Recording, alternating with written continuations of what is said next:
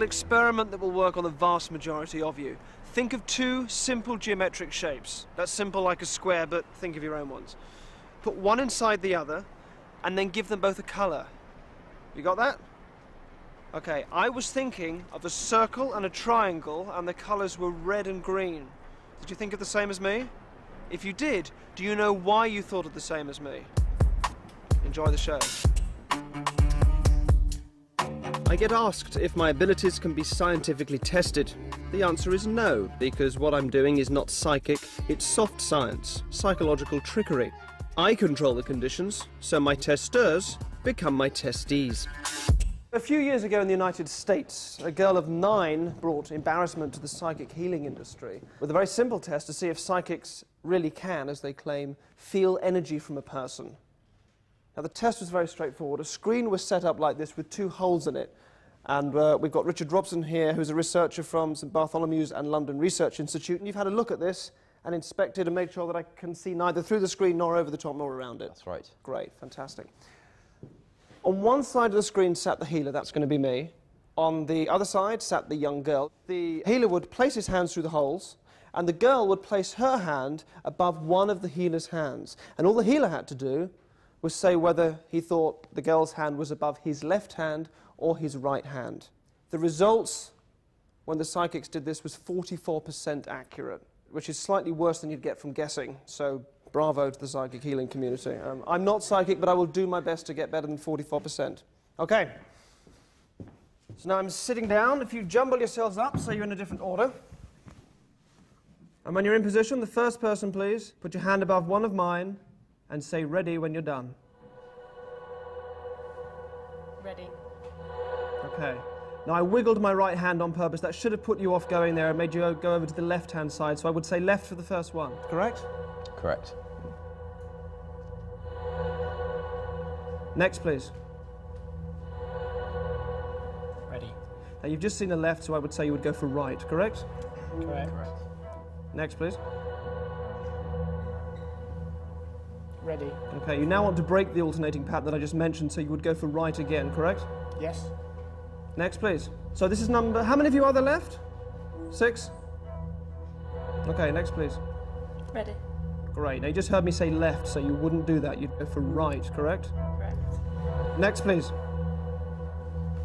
Ready. Left. Next. Correct. Ready. Left again. Next. No. Ah! Okay, all right. Okay, I'll get you back later. All right, next. Ready. That's left. Yeah. Correct. Thank you. Next. Ready. Oh, left again. Correct. Next. Ready. Left. Correct. This is the last one, I believe. Above one of mine. Ready. You're going to do it left again. Yep. Correct. Yes, fantastic. Is that 9 out of 10? Yes. Can I get that one person back that I messed up with? The one person back. Let me try this again with you. Ready. Okay. Place your hands a little closer to mine, please. Closer. Don't move. That one. That's right. Ah, strong hands. You've been used to fighting a corner. You've got older brothers and sisters, yeah? And you're sporty. I was going to say football. I think you'd be a football fan, but it's... Oh, no, it's golf. Yeah, it's golf, and you work with computers. That's right. And that's something else that's... is that vinyl? Something records, vinyl? You work in a record shop or something? And there's something else. It's dogs. You've got dogs. Terriers. 3. Thank you very much indeed. Thank you. You got it right that football supporter, played golf, had 3 terriers with parents, used to DJ years ago. Don't know how he did it. Amazing. I don't think it's science, I think it's an art. Or it's something that science hasn't yet been able to understand. Must be mind control. A good communicator affects our physiology. The power of voice can entrance us, even induce or remove pain. I came to the old operating theatre at London Bridge. You're all medical students? Yeah. Have you been here before? It is a remarkable place. This is where they used to perform amputation. Imagine yourself delirious with fear. There's no anaesthetic. Just hold you down, and hope that you'd just pass out before they'd finished. So I want to try something with all of you. And while it may be a bit disturbing, I can absolutely guarantee your safety. If you don't want to do this, that's absolutely fine, you can say so. But if you do, once you're in, you're in. And there's no going back, all right? Are you all happy to do this? Yeah? Yeah? You don't want to do it? No. Sure? Yeah. Absolutely fine. Going to make your way back out there.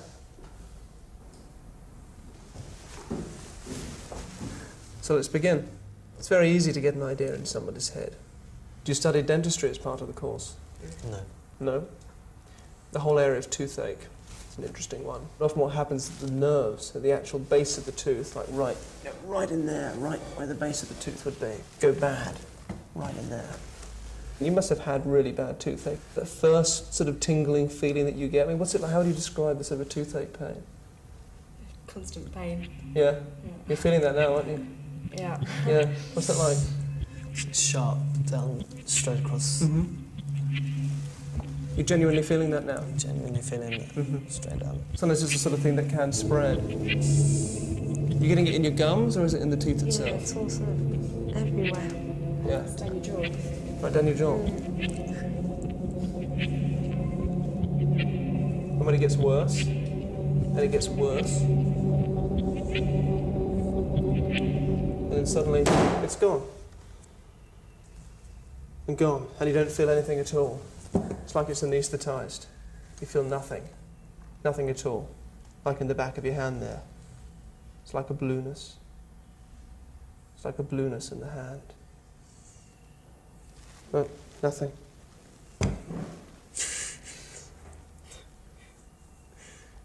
Try pinching it. What's it like? Nothing. Clammy and not responsive at all. Imagine you can probably feel your wrist, can you? Or you can feel your arm.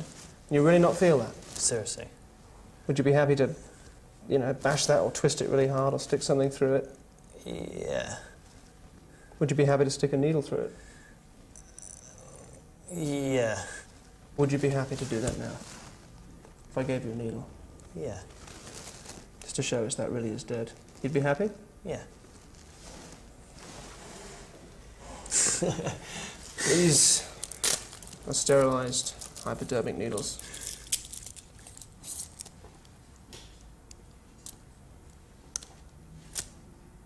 You want to hold that in that hand. You really can't feel that, can you? Seriously. Absolutely dead. It's just like a piece of dead meat on the table. It's like sticking a needle through a piece of dead meat. Go on, just push it through. Push it right through and out the other side. Right through. Oh my. You can't feel a thing, can you? No. How does it make you feel? Weird. That is... weird. It's just a dead hand. Have you ever seen anything like that before? No. And you're not bleeding? You're completely happy with that? Completely happy with that. You pull it back out, gently. No blood. No bleeding. Now the feeling's going to come back in your hand now. There'll be no pain. You find you can start moving your fingers now and moving your hand.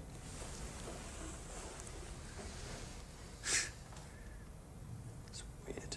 I saw the needle there And then it just came back out the other side and thinking, now this really should be hurting, but just nothing at all. When you took the needle out, you just couldn't see anywhere that the needle had been. I was really surprised. I thought, you know, there'd be some blood at least. It was an amazing experience. Impressed, very, very impressed. What's your name? Kerry. Kerry, thank you so much. After the break, find out what this student did for a cynical scientist at the Tate Gallery, which caused her to say this. I've never done anything like that before, so it must be Derren, but I just don't know how he got me to do that. It's a chain of taxidermy stores. And find out how I subliminally influenced two creatives from an advertising agency and ruined their day.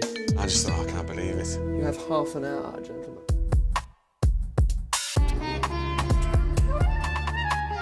The easiest way to let a scientist assess what I try and do is to let him experience it firsthand, which of course robs him of his objectivity.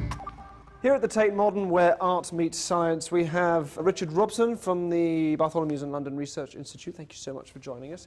And a group of hard-nosed, tough and cynical students who have given us some of their time. Thank you so much indeed. Now, Richard, come and sit with me. Let me check a few things with you. You have brought with you some objects from home. I asked you to bring some objects, to put them in your briefcase, to not let anybody see them when you got here, not to tell anybody what they were, to keep them absolutely 100% secret and private. Have you done that? Yes. And you've got them here with you? Right. That's right. Superb. I'm going to look the other way while you take one of those out. Change your mind as many times as you like until you can get one. Hold it in your hands. Close the briefcase. Put it back down again. And then I'll turn round.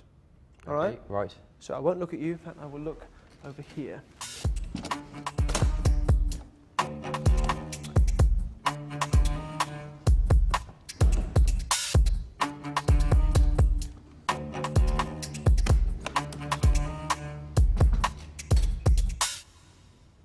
You done that? Yes. Are you holding it in your hand like this? Is it Yes. safe for me to turn around? Yes. Okay, let me explain exactly what I want you to do. Rest your hands just there on my hand. All right. This sounds very strange. What I want you to do is to look down at your hands, imagine they were made of glass. You're nervous, I can feel that. Don't worry, just relax. Imagine your hands are glass. You can look through and you can see the object. Good. Now look at me. This could be something that you've just picked up on the way out. It could be something that you know, that really has some kind of sentimental value to you. I don't know. I mean, how long have you had it for, roughly? 3 years. About 3 years or so, okay. I mean, I'm just getting the impression, as you're sat there and talking, it's something you feel a little sentimental about, just from the way that you're guarding it a little bit. Is that right? Mm-hmm. I'm wondering if it's something you were given or something that you picked up yourself, and the slight relaxation in your shoulders tell me it's something you picked up yourself. So it's not a gift. So if it's not a sentimental thing in the sense that it's attached to a person you love, it's some silly thing that's for yourself that maybe you find lucky or that has some, and you careful not to give too much away, but you are grinning there, so it's something lucky. All right. Just look at me and just think about what it is. Just see it in your mind. See it in your mind. What is it? It's something that you've got from holiday somewhere, that you've been traveling, and it's from somewhere in Europe. You wanted to say something beginning with a B, I think. And it's like a coin or some small little memento that to you has become like a lucky talisman. I want to see what it is. What is it? It's 1 guilder from the Netherlands. From the Netherlands, all right. It was the B I was getting, but I don't know what that was. Excellent. But I want to try something else with you. This time I want you just to think of something from home. Okay. Something you haven't brought with you. So it can be any size you like, anything you like. And I'm not going to tell you what it is. One of our students are. So have a look up and down them and choose one. Maybe the girl with the white t-shirt. Come and join us. What's your name? Kerry. Kerry. Thank you so much for coming. Have a seat. All right. Whatever this thing is you're thinking of now, stick with it. Don't change your mind. Kerry, you are going to look at Richard and you are going to tell him what he's thinking of. Sounds impossible, and you won't know how you're going to do it, but you just are. And this is also something that you can do over and over again and freak people out with. But for the 28 million people watching this whom I don't want going out and doing this tomorrow, we're going to turn the sound down while I give you a few simple instructions on how to do it. Okay? So here's what you do. Actually, could you stick your fingers in yours?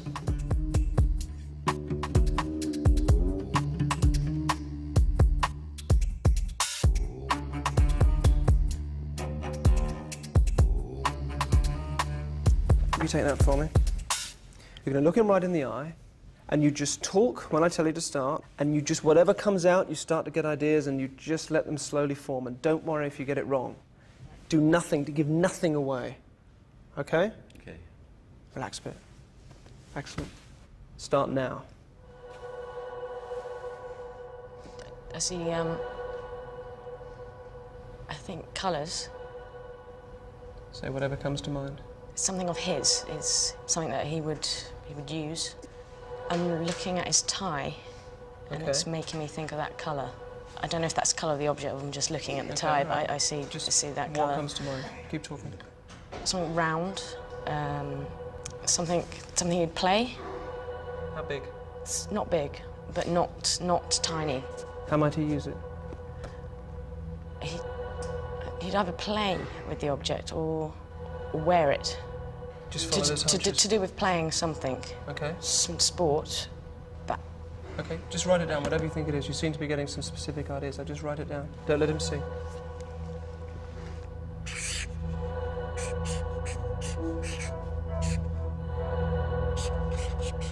Can you see this thing clearly in your mind? Yes. Yeah? Don't say anything, let's not hear anything yet. You got something close to it? yeah, I think Yeah? so. Okay, don't show him yet. All right, Richard, just be absolutely honest, please. It doesn't matter if all this is wrong, it doesn't matter. Just tell me, what were you thinking of, what were you imagining from home? My black baseball cap. Okay. I got baseball cap. I saw blue though. I did see blue. I don't know why. I just had. Dark blue? I've never done anything like that before, so it must be Derren. But I just don't know how he got me to do that. Hit the nail on the head in black and white. Just saw exactly what I was thinking. It's very surreal.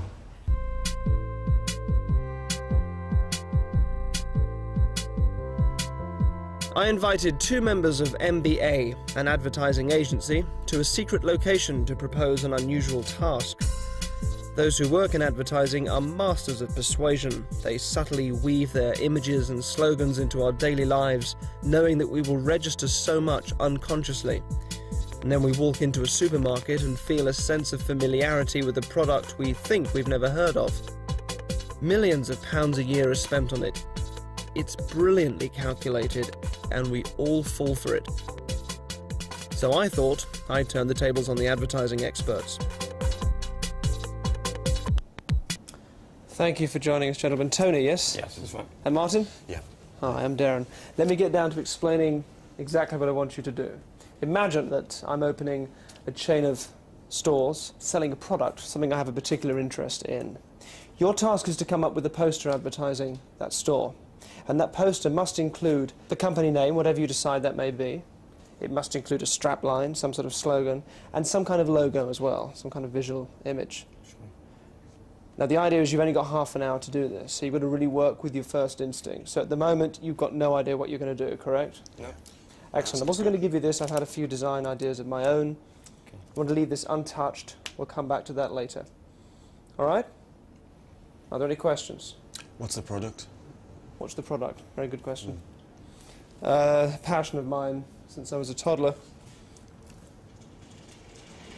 It's a chain of taxidermy stores. Ooh.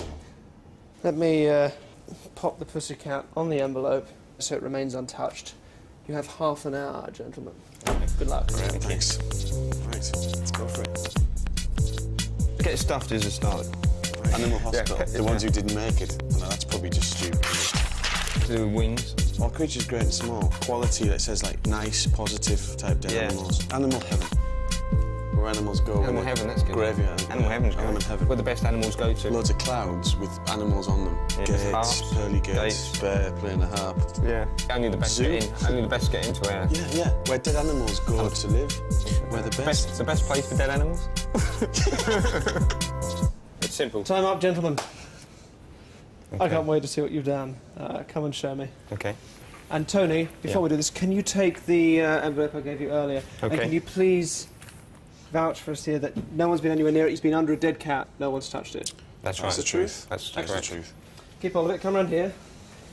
Now, before we have a look at it, just tell me, what was it like? We started off thinking about the name. I thought that was we thought that was probably Yeah, the best thing to the do. starting point. Sure. And then take it from there, really. We banged out a load of ones that were probably completely stupid, and then got down to the ones that were slightly stupid, and then we kind of, that went back and forth for a bit, and then kind of got something we liked and developed it. Can I have a look? Sure. Sure. Is this it? Yeah. That's fantastic. it's a bear with a lyre. So it's animal heaven, the best place for dead animals.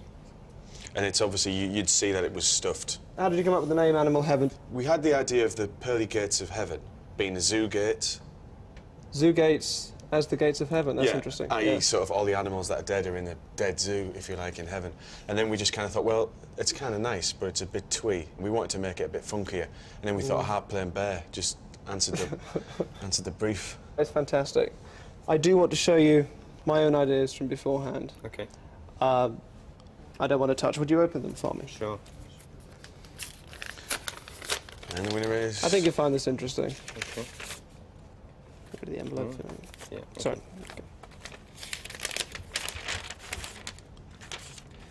Okay. All right. Not a million miles away. Let me put this up there. Hang on to that. It's a harp-playing bear. Yeah. God. You've gone for these angel wings here. Were you thinking of angel wings or bird wings? Yeah, well, they were kind of a combination. You do them a lot better than me. This was the same thing. I was thinking angel wings there. You've got animal heaven. I got creature heaven. Yeah. So Where the best. you're a bit off there then. A bit off there. Where the best dead animals go. Did you put best place for dead animals? Wow. Very similar. I had the idea of a zoo gate on there. It was hard to We leave didn't out. want to overload it. It was hard to leave out, but Sure. it was just a bit too much. Can I see your other, the other one you were talking Yeah, about? put it down. Yeah, it's just before there. Is it very different? Well, it's just the gates. Yeah. Oh, gentlemen, please. We're drawn quite similar. Look at that. This was the image I was thinking. I've done it there in the background because this to me was the more striking image, and interestingly, you abandoned this for this one. This was obviously clear in your mind. The first bear I drew looks exactly like that one, actually. It did, yeah. The first bear you drew. Yeah, shall I show you on the notes? Show me. Show me. What have you got? Well, this is scary, really. But, oh, look at that. Yeah. Look at that. You've got the cloud. You've got the blue. If you knew the amount of effort we've gone into making this work, you'd be absolutely flabbergasted. But for now, it's comforting to know that you're just as susceptible to subliminal persuasion as the rest of us. Thank you very much for helping us out. Tony, Thank you. Martin. It's a pleasure. Take care. Thank you very much indeed. Bye-bye. I think I'm quite cynical, and when I saw the bear and I saw a cloud, first of all, from behind the paper, I thought, hang on, he's close here, and then when we saw the rest of it, I couldn't believe it. I immediately thought, oh, I'm gutted. I could see that it was folded, and I just saw the bear's foot hanging over the cloud with the harp. Yeah. And I just thought, oh, I can't believe it. Yeah. It was gutted. How embarrassing. But now I think, oh, fantastic, I'm over the moon. I mean, obviously we're pleased for him, Yeah, it's as long as, if he comes out of this looking good, then that's, that's always the main thing. To see how we did it, watch their taxi journey again. I put a spell on you.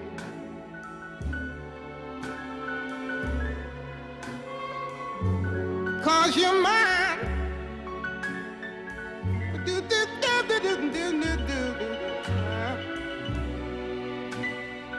You better stop the things you do. I ain't lying. No, I ain't lying. I'm in shock, I think. There's something wrong with my body. That's what it is. My hand's not medically correct. Gonna take me a long time to recover tonight, I think. I can't make any rational explanation. We're big fans. In each episode of this series, I will offer an applicant a blind choice of either a pleasant experience, a treat, or a darker trick. They won't know which one they've chosen, and they may not know how or when it will happen to them. All the applicants responded to advertisements. These are the 6 people that I've selected. They just don't know it yet. Welcome to Trick or Treat.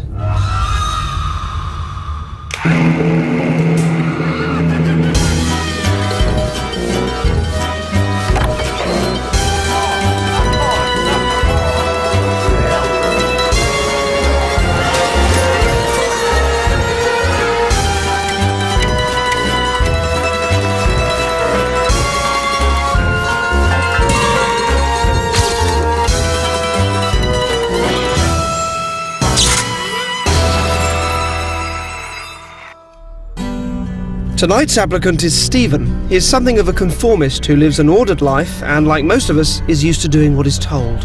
Using coercion and suggestion, we're going to look at the fine line between sanity and insanity and let Stephen step for a brief while over that line. And his journey to madness starts in this black cab. After having dinner in North London, Stephen has called this taxi to take him to a nearby underground station. Whereabouts are you going to, mate? However, the driver is an actor who has been briefed to ignore Stephen and drive 10 miles in the opposite direction towards this alleyway. There he'll find more actors who have been briefed to unnerve him and test his reaction to people outside of his normal and safe world. Hello?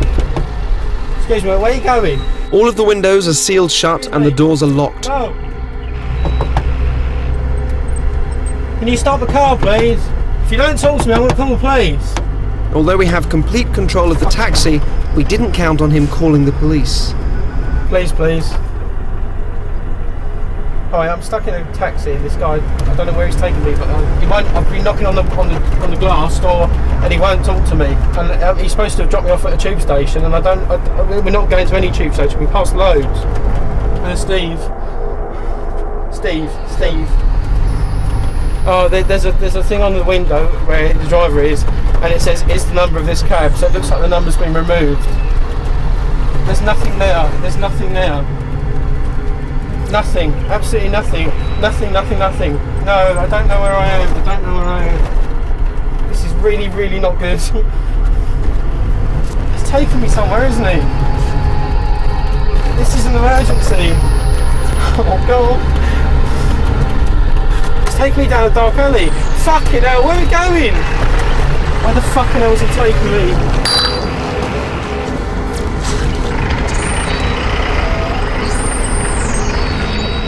I don't know. What the hell is going on? Oh my God. Fucking hell. What is... There's loads of nutcases outside. Fuck. There's loads of weirdos outside. Shit. What's going on? Oh my God, I know what's going on. It's Derren Brown. Oh. Hello. I'm on the phone to the police at the moment. Do you want to hang up? They want to speak to someone. Hello? Yeah, I'm of course. No, it's very embarrassing and I'm sorry. Take care, cheers.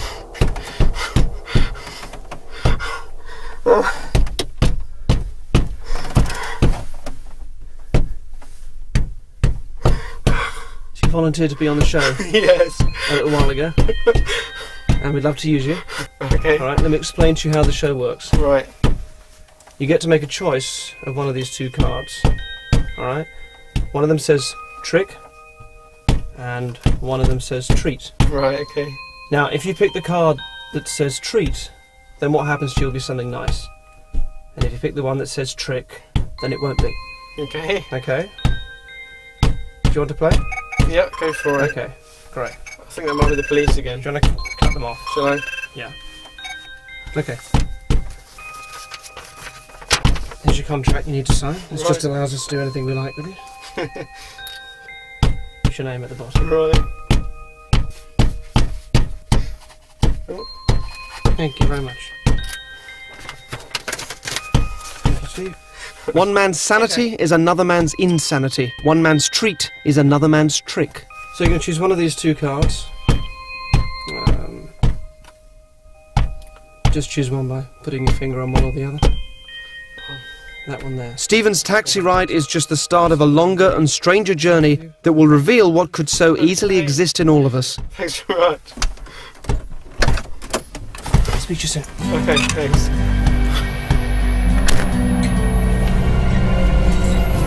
More of Stephen's story later.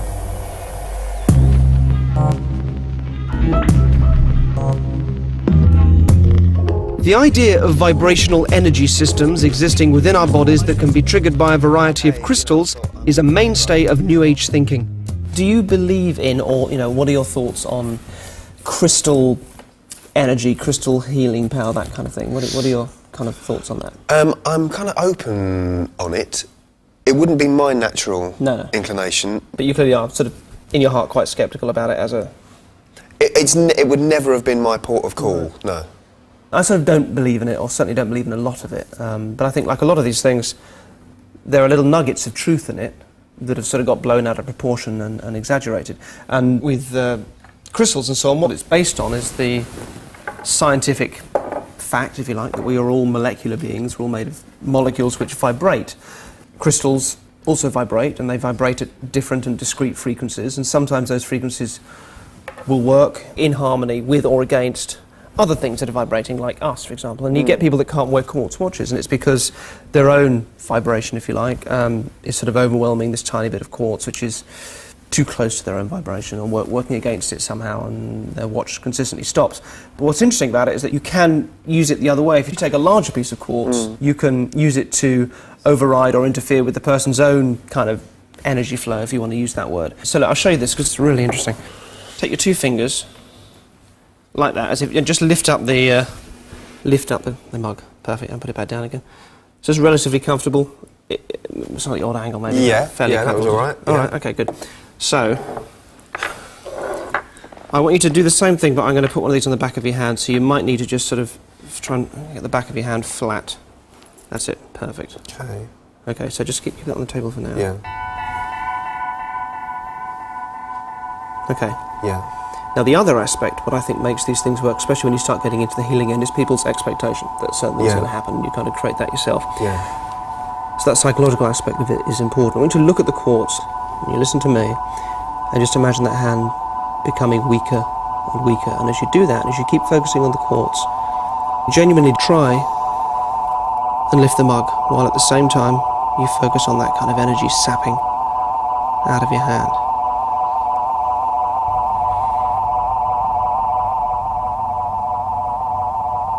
Really try, just with those 2 fingers. Go on, just try. Really heavy, but keep... What's happening as you're trying? Ridiculous, man. That's okay. Yeah. And heavy? I'm going to drop it. I'm going to drop it. Really heavy? Yeah. That's ridiculous. So what was, just as you were doing that, what did that feel like? Oh, God. It felt really heavy. It felt stupidly heavy, yeah. And you're genuinely trying? You're not just helping I was trying. No, I don't want to help you at all. No.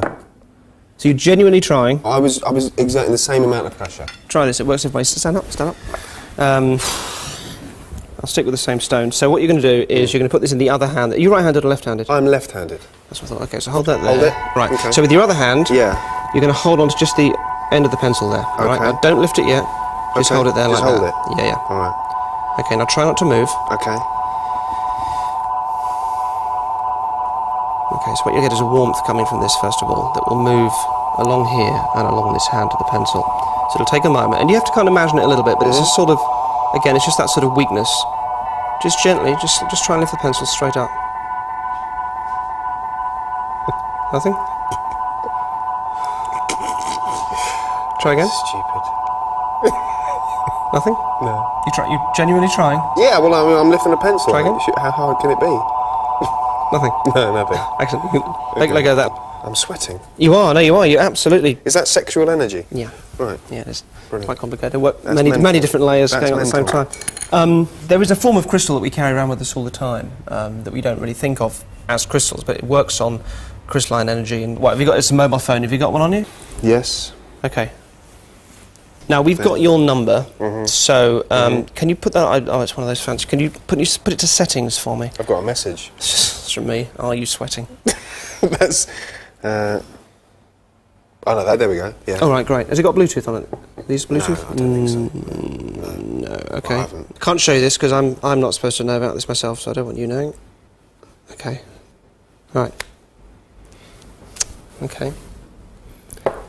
Take your crisps and sandwich and just hold them like that. Okay. Okay. I'm going to hold this on the back of your neck. In a moment, I'm going to get somebody to call you. All right. What you'll feel is you should get like a prickling feeling in the back of your neck. All right. Okay. It is safe. It's only going to be for like a minute or so. All right. When I tell you to, you're going to try and lift the plate up. Can we call, please? Thank you. Can you feel that? Yeah. Okay. Focus on the plate. Focus on it. Try and lift.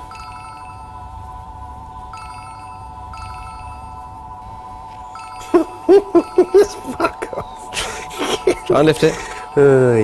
Keep trying, keep trying, keep trying, all right? Just keep focusing. I'll take this, just keep focusing. Keep trying to lift it. Right up, tug, hard as you can. Keep going. Excellent, thank you for that. You'll get a few sort of malignant headaches the next couple of days, and then it will go away. Thank you ever so much. Everything I told you about crystals and mobile phones was rubbish, all right? But I did need you to believe that while we were doing it. Yeah, so, of course, I'm happy to believe that. Excellent, please do. Thank you very much indeed. All I can say is I was genuinely surprised that I thought, well, all right, I might be doing a bit of this, but I'm not fucking doing all of it, because that feels like lead now, you know. It's either true that I'm stopping it, or he's doing something mental, or we're both, you know, I don't know.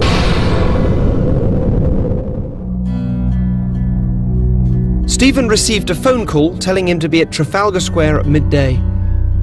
His ordeal in the taxi will have already placed him in a state of paranoia, so it should take only a few extra pushes from me to take him from a balanced lifestyle to temporary lunacy. Take me down a dark alley. Fucking hell, where are we going? There's an actor handing out maps to the passing public. Map to madness? Each one contains directions to a room where a machine that I've designed awaits. So far, no one has followed the map. I believe Stephen's personality will impel him to follow the directions that will lead him towards the room.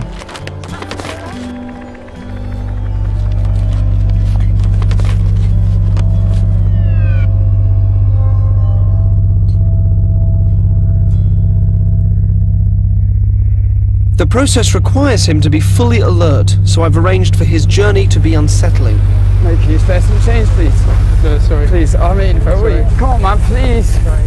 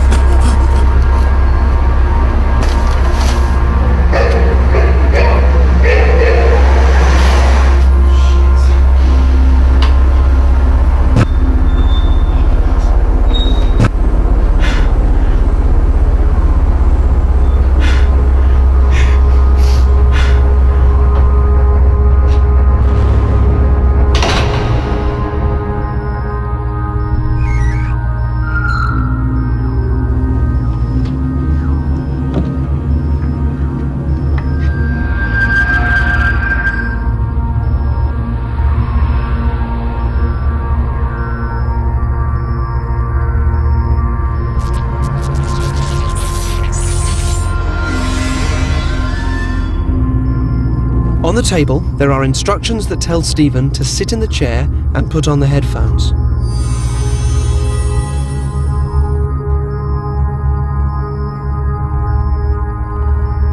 This reprocessing technique is the final trigger in sending Stephen temporarily insane.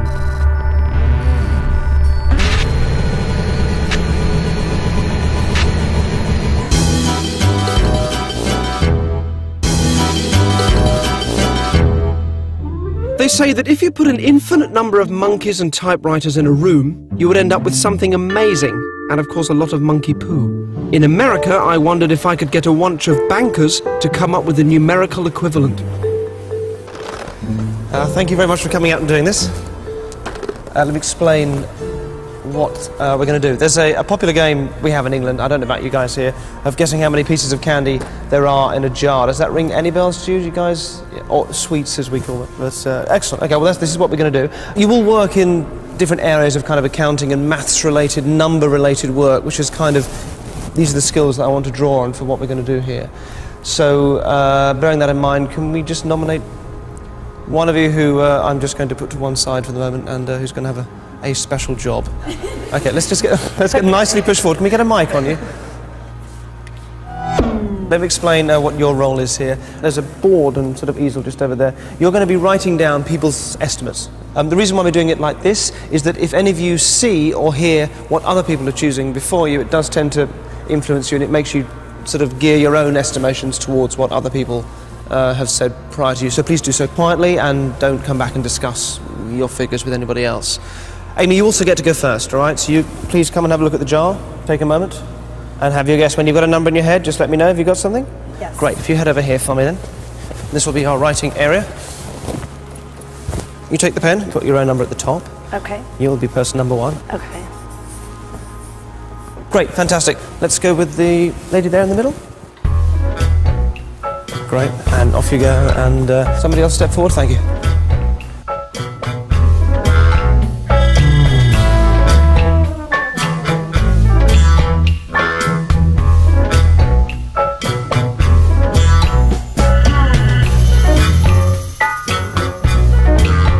Everybody done it? Okay. Quite a wide range of numbers. It's a very deceptive thing. The correct number of sweets in the jar is 136. It is only 136, nowhere near as high as it looks, partly because there's something else in the jar, which I'm going to take out in a second. Anybody get close to that? Oh, somebody got 100. Who got 136? Was that you? Oh, congratulations. Just get a mic on you. What's your name? Rebecca. Rebecca, come forward for me. Thank you, Rebecca. Good. Well, first of all, congratulations. Thank you. Let's just come around here. There is a couple of other things going on here. First of all, I'm interested in the sort of the psychology of this and how people make their estimations and how they do this. And there's a certain sort of person that tends to do this better than other sorts of people. And also, I got a chance just to have a look at you guys earlier. Right? Just if you take the lid off. Sorry, do you want to just grab all of that for me? Thank you.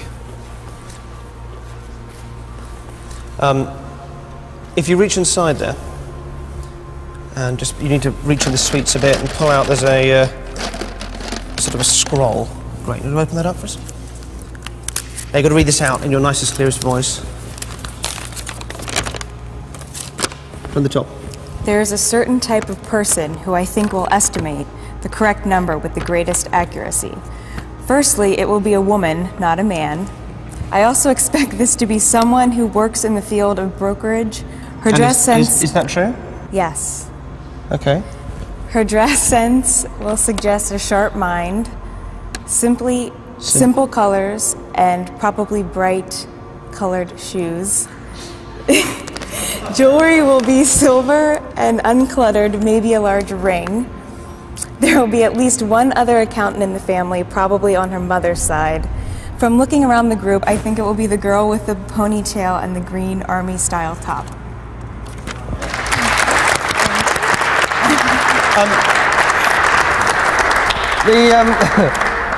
Are those things right? They're all correct. Yes? Yes. Accountant? Another accountant in the family? Yes. Mother's side? Yes, my mother. You've got a cat as well? Yes. Yeah, thought so. I didn't want to write that in case that was wrong. Well, fantastic. And look, for the record, we didn't speak to you beforehand and ask you to tell you how many were in there or ask you to do any of that. And you haven't told us any of these things either. No, I have not. Fantastic. Okay, well, thank you very much indeed. I'm quite impressed. Well, Thank pleased you to hear, very Rebecca. much. The rest of you don't feel despondent, even though some of your estimates were terrible. There's another side to this which interests me, which is, for those of you that, well, actually, taking all of you as a group, aside from one person who got it spot on, which I wasn't imagining you'd get it dead on, but you did, which is sensational.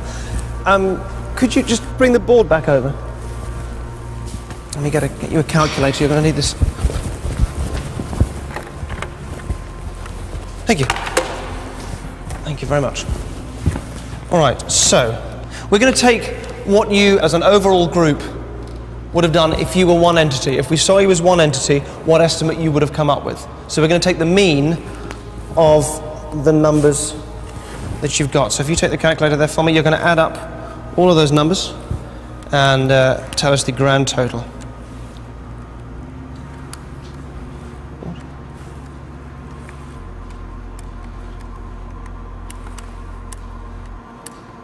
That sounds about right then. Okay, sorry, the total is 2,856.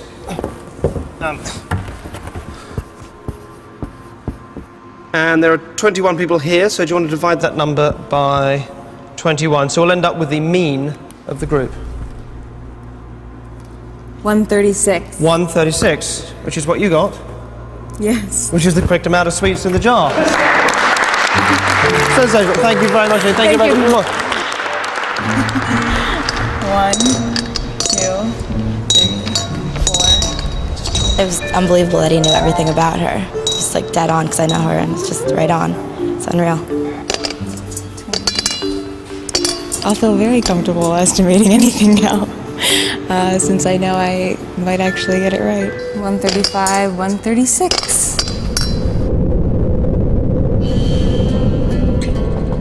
Stephen's voyage into the unknown started when he was kidnapped in a taxi. If you don't talk to me, I'm going to call the police. Then there was an irrelevant choice with only one outcome. 2 weeks later, he received instructions to go to Trafalgar Square.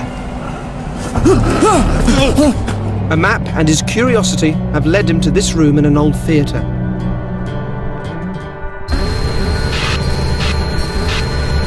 I've aimed to remove all his normal barriers to acceptable social behaviour. Its effect is only temporary and is perfectly safe, but it is nonetheless very powerful.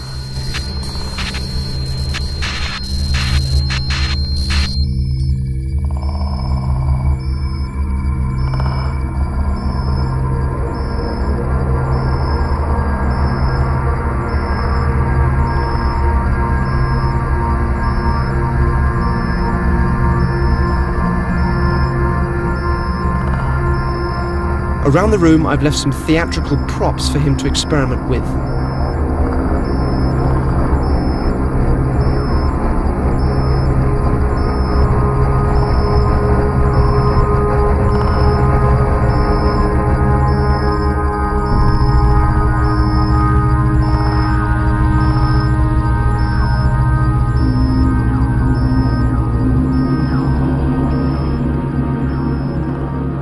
The general public are about to experience Stephen's temporary lunacy.